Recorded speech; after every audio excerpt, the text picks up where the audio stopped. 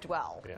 It is a new approach to fighting cholesterol and has recently been recommended to the FDA for approval. In this Check Your Health report, Shauna Lake shows us the potential impact new cholesterol drugs could have for some patients who aren't able to take statin drugs. Interacting with one of the Max Kunzler suffers from hereditary high cholesterol. 8 years ago, he started taking statin drugs in the hopes of bringing down his LDL cholesterol.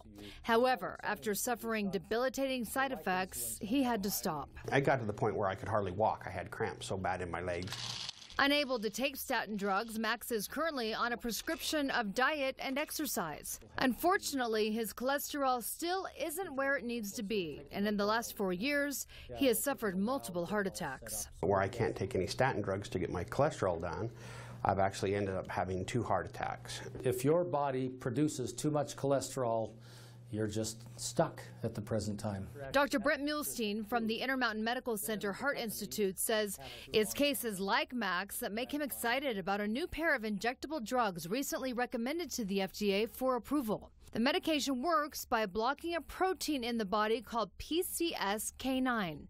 That protein prevents bad cholesterol from dropping down to a normal level. And by blocking that PCSK9 that's naturally produced, it allows the body's cholesterol to go way down. The LDL cholesterol has been demonstrated to drop by 60 to 70% when you take these injections. Dr. Muhlestein anticipates it will be 4 to 6 months before this drug becomes available. Max says he's looking forward to what the medication could potentially do for him. If it prolongs my life so I can be here with my wife and daughter longer, that's exactly what I need. Shauna Lake, 2 News.